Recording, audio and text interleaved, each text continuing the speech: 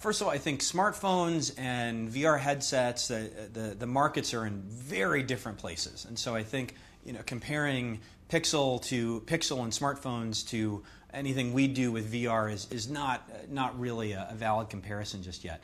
Right now, our focus is really on enabling partners, and in fact, we've been working with partners to build their own Daydream-compatible smartphone viewers.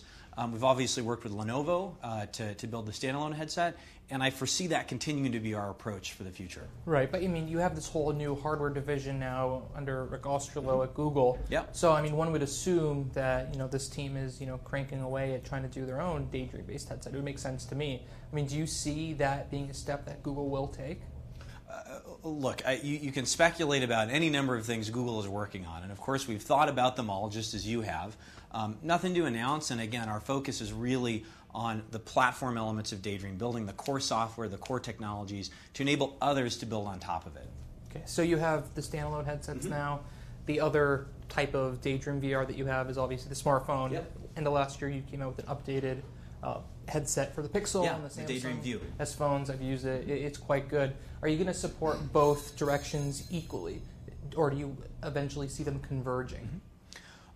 We see right now there being this important phase where most people on Earth haven't experienced VR and may not be ready to take the plunge into buying a dedicated and more expensive VR headset. And so smartphone-based VR serves as a really, I think, important kind of on-ramp to the VR world. And so we're going to continue to push hard on smartphone-based VR, building on what we've built with Daydream over the last couple of years.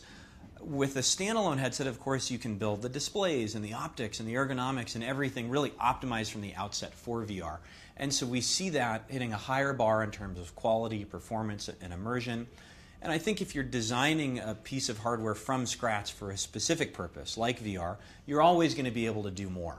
And so I don't see the two converging anytime soon.